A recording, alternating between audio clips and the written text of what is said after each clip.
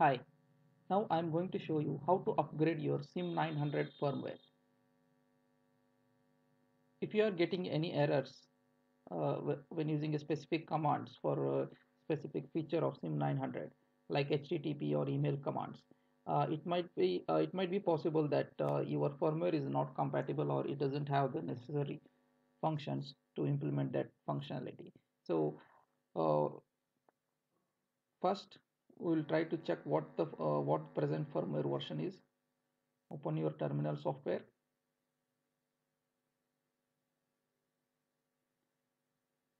and connect to the SIM900 module and check the firmware version.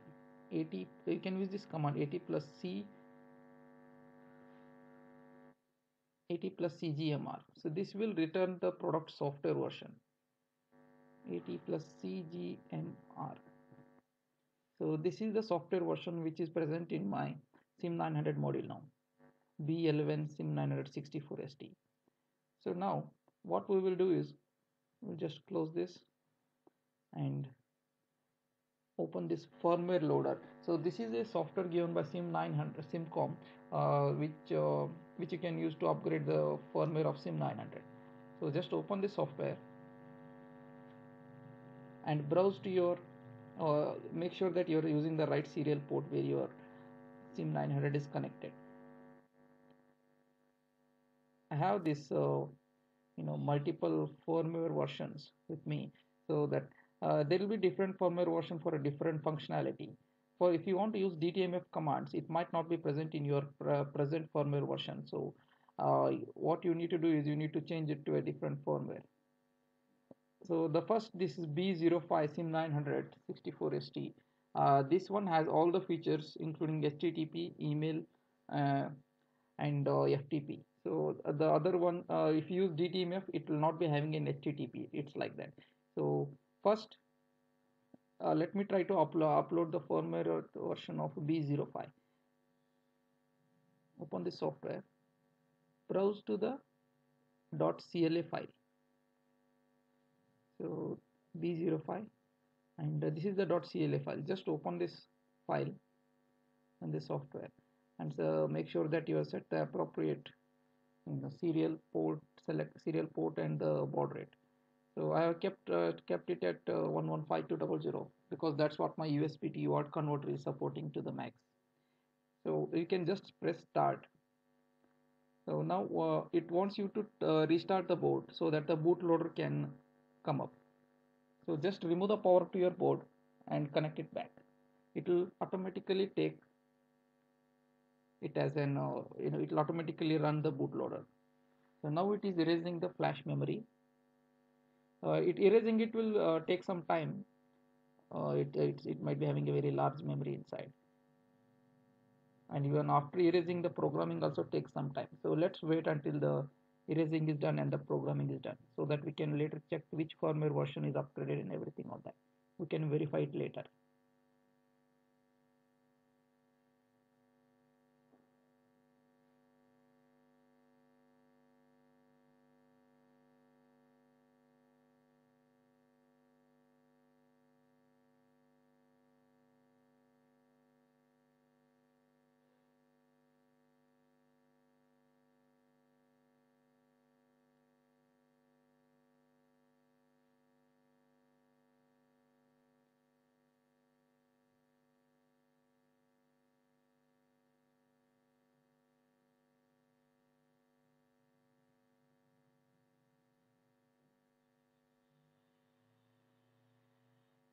You should not select a baud rate which is more than your more than what your serial converter or the USB to serial converter can support. So my serial port converter, which is the CP2102, is it can only support until 115200. So that's what I'm using here. So it has erased the flash and it is loading the flash memory now.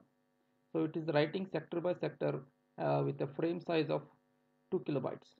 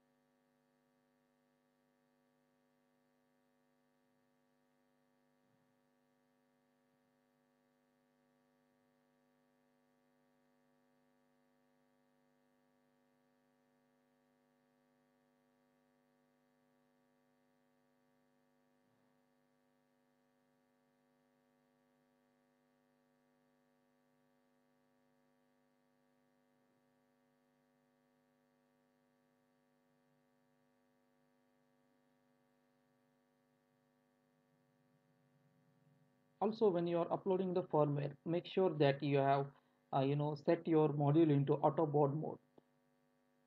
You can do that using the command at plus IPR is equal to 0.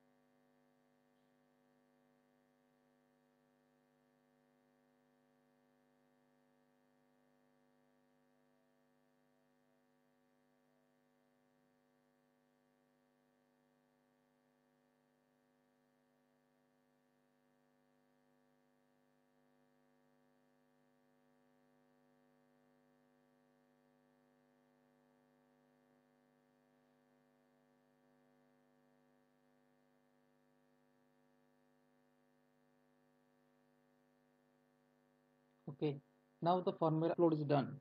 So it's showing as download done. Now let's just close this software and open the terminal and check what is the firmware version. It's just restarting now.